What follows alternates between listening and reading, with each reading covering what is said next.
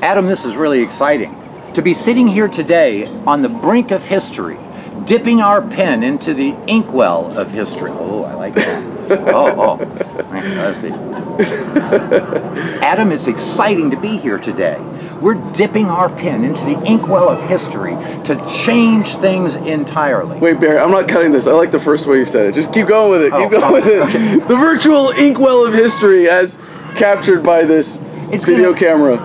It's going to be up to the citizens of Arizona to determine what we write on that page. And I want it to be positive. I want it to be good. The idea that the Republicans kicked our other gubernatorial candidate off of the ballot. Well, Barry, sorry, who are you, Barry? Oh yeah, I'm Billy. No. Hi, I'm Barry Hess, and I'm the Libertarian write-in candidate for Yes. Hello. We're going with this. We're keeping all of this. Oh, yeah. This is the best take by far. Hello. I'm Barry Hess, and I'm the Libertarian write-in candidate for governor. I've been the nominee for the Libertarian Party for the last 4 elections, and this time I wasn't going to be part of it. I wanted to let someone else take the reins.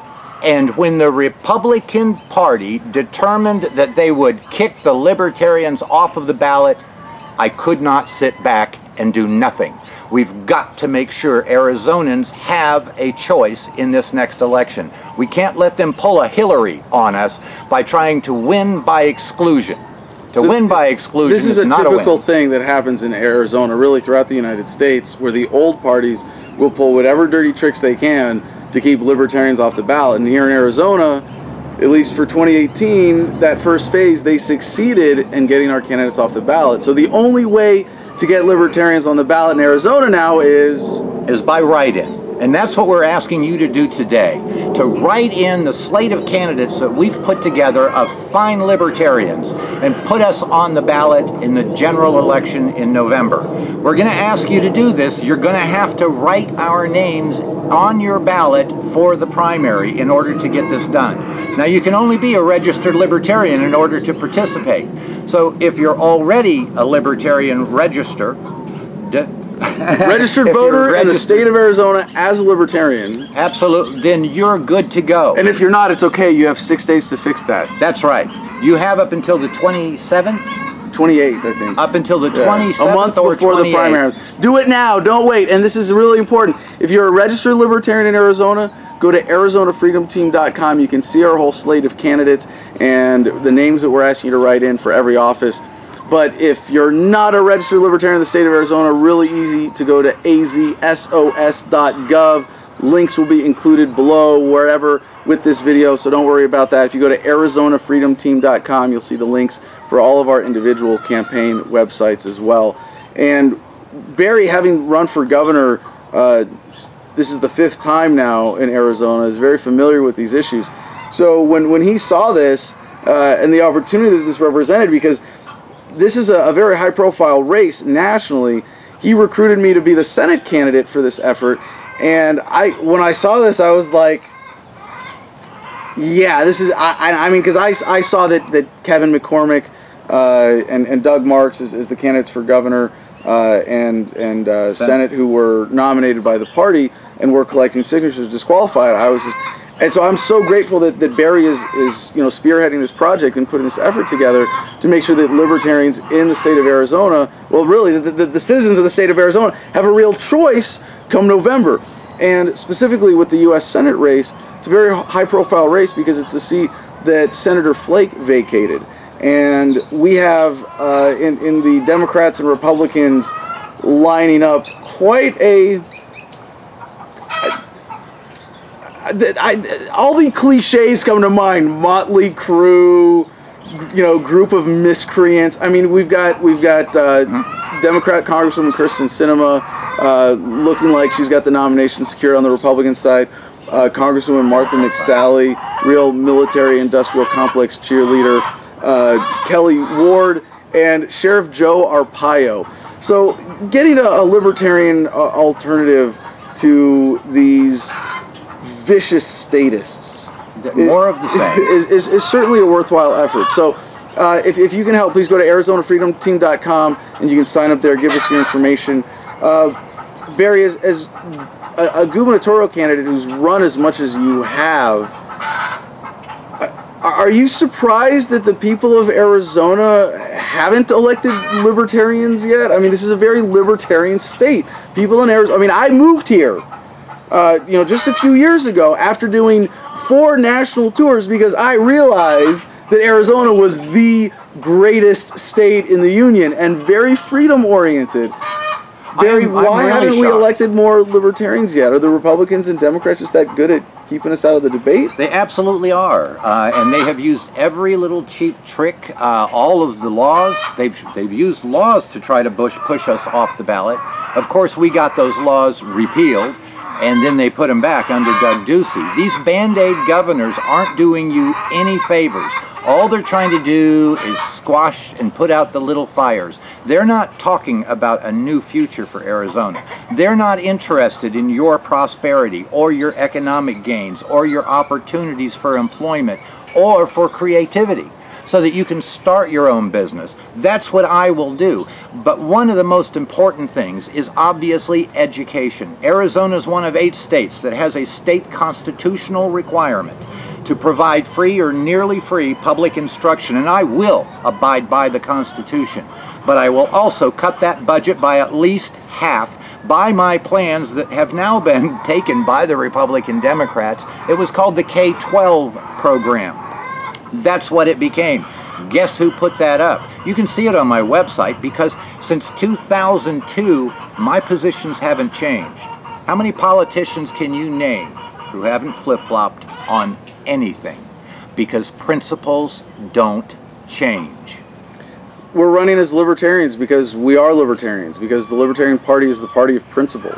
And when the old parties are going, who do we point the guns of government at to organize society, the libertarian answer is nobody. We want freedom, and freedom is what you have when no one is forcing their will on you. That's peace, that's harmony, that's universal non-violence. That's really the criteria of a free society. And when you're advocating this, it's kind of hard to get people's attention, right? Because they all, if it bleeds, it leads. And Republicans and Democrats are really, the masters at keeping voices that challenge the status quo out of the conversation. So that's why we're asking for your help to get on the ballot here in Arizona. So if you're not from the state, obviously you can't vote in the state, at least not legally. And if you want to help from out of state, we're going to have a phone banking effort, so please sign up at ArizonaFreedomTeam.com to be a part of that.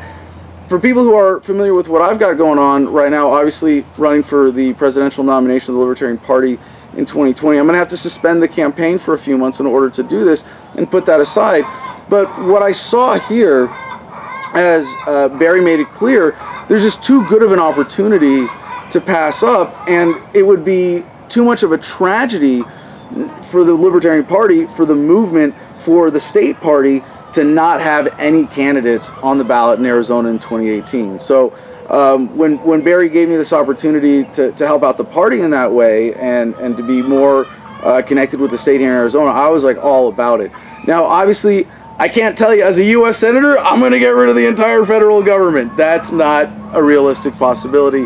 That has nothing to do with the authority that I'm asking for. And that's what it is. You're asking for a certain authority with the blessing of the voters to say, I want to take on this political position. I want to take on this power. Well, similar to the philosophy or the platform that comes out of looking at the presidential powers, looking at the powers of a senator from the same philosophical grounding, the same perspective of freedom, I'm basically going to vote no on everything. Should the government? No. Should the government? No. It's really that simple. Oh, and by the way, taxation is theft. So how do we get to that point of a free society by electing one person to the U.S. Senate? It's not going to happen. But one of the things that I do get to do as a U.S. Senator is travel and visit troops in the field. And I will visit as many of the troops as I possibly can. And I will look them in the eyes and tell them that I was one of them. That we have been lied to. That they are not fighting for freedom. And that I will do everything in my power as a U.S. Senator to ensure that not even one more American soldier dies for lies. Wars are violence. Wars are based on lies. That's always the case. You look at the drug war, it's the same thing. So, you know, if I don't do this, Barry, no one's going to watch this video. I mean, a couple of, you know, nerdy political libertarian dudes sitting around in someone's backyard. I feel like we got to do something that's a little attention getting here. So I've got a joint of cannabis here, and this is not just an act of petty civil disobedience for a video to make a point, but it really is, you know, something that to me, again, it is, you know, I hesitate to use the word offensive, but it's disturbing that we are told as members of the U.S. military that we are going out fighting for freedom. We come home to a country where we have a veteran suicide epidemic of at least 20 veterans committing suicide a day. We have Republicans and Democrats in power who clearly don't care about the lives of veterans. They are willing to kill you on behalf of the pharmaceutical industries and pump pills to you through the VA rather than legalize a plant and give veterans the freedom to medicate how we see fit. This is something that probably saved my life when I got out of the Marines, when I got back from Iraq. And I know that countless other lives could be saved if we actually respected the freedom that veterans have allegedly fought for and give them that freedom. So, Barry, while I get this started, I think we need to let people know just some of the awesome benefits, you know, of what happens if we succeed in this. I mean, also, I gotta say, if we fail in this, if we fail to get on the ballot, by the way, even the chickens are upset about this crap here in Arizona. But even if we fail in terms of pressing for ballot access in the future, it's a victory, right? It's always a victory when you get up and try. And as governor, I can do something about this ridiculous, phony war on some drugs. I will release all nonviolent offenders who are simply incarcerated for possession. This destroys families, and what most people don't understand is the cascading effect, which leaves the breadwinner in jail, the family on welfare, and dependent upon your tax dollars. And I plan on eliminating the tax burden on every individual so extremely the rest of the nation will sit up and take notice. If you want a real, free Arizona, if you want to support people who actually believe what they say and will walk the walk or toke the toke, vote Libertarian. Write us in. Be part of this monumental effort. Thank you very much. Please check out ArizonaFreedomTeam.com for all the details. Mwah. Peace and love, y'all. Thank you to YouTube for hosting this video and for being an essential part of human progress by making video hosting available worldwide to everyone on the internet. However, the next phase in human progress is here with Steemit.com and their video hosting alternative blockchain-based solutions, including DTube. And you can find that through Steemit.com, as well as my own page there at Adam Kokesh. This is a decentralized blockchain-based social media network that pays you fairly for your content. Already, I'm regularly making more there with a single post than I do from an entire month on YouTube. So please join us on the next frontier of the information revolution at Steemit.com. And if you want help getting a leg up there, I'm happy to re-steam your posts and make sure that no one is starting from scratch. Just email me one of your favorite posts at adam@thefreedomline.com and we'll share it on my feed.